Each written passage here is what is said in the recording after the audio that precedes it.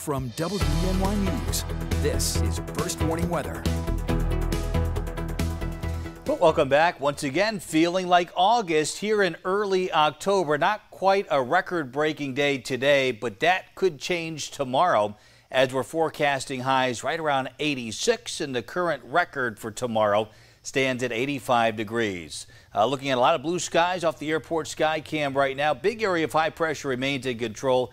Similar conditions are expected for tomorrow, but check out this graphic, and we're just going to sit on this for a second and try and digest all of this because a lot going to go on here over the next couple of days. Here we are with summer-like conditions again for tomorrow. I mentioned nearly record-breaking high temperatures for our Wednesday.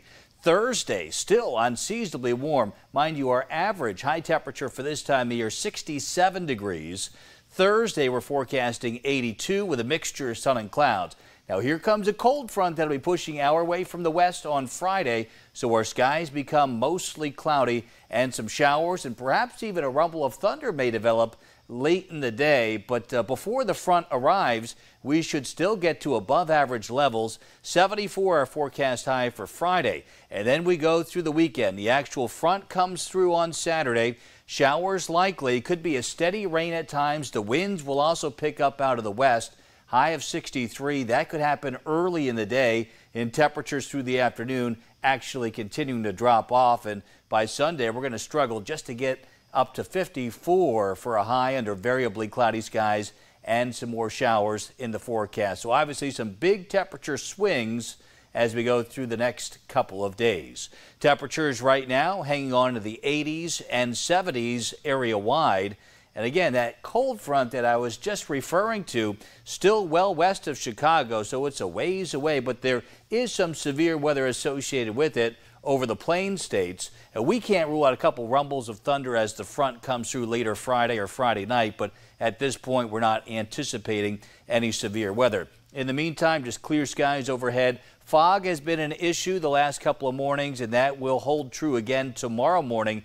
Fog could be locally dense. In some instances, visibility less than a quarter of a mile. But once the fog lifts, plenty of sunshine. And again, shooting for record territory Wednesday afternoon with a 5-degree guarantee of 86. High pressure in the coming days starts to slide off towards the east.